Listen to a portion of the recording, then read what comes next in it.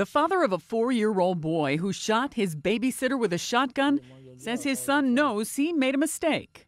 He knew it was wrong, and he'd seen the guns loaded and shot before, but he'd never seen the actual carnage that it makes when it hits something. He knows that now. The incident unfolded Sunday at this trailer where witnesses say the child got angry when the babysitter accidentally stepped on his foot. He was mad at him. The boy kept stepping on his toes, and the little 4-year-old told him to leave. Ethan told him to leave, and he wouldn't leave. So he shot him. Authorities say it appears the boy got the gun from a closet in his home. They say their hands are tied when it comes to punishing the child, but may go after others. You can't charge a 4-year-old with anything. We'll talk to the prosecutor about charges against maybe the parents or the babysitter, but there's no charges filed yet.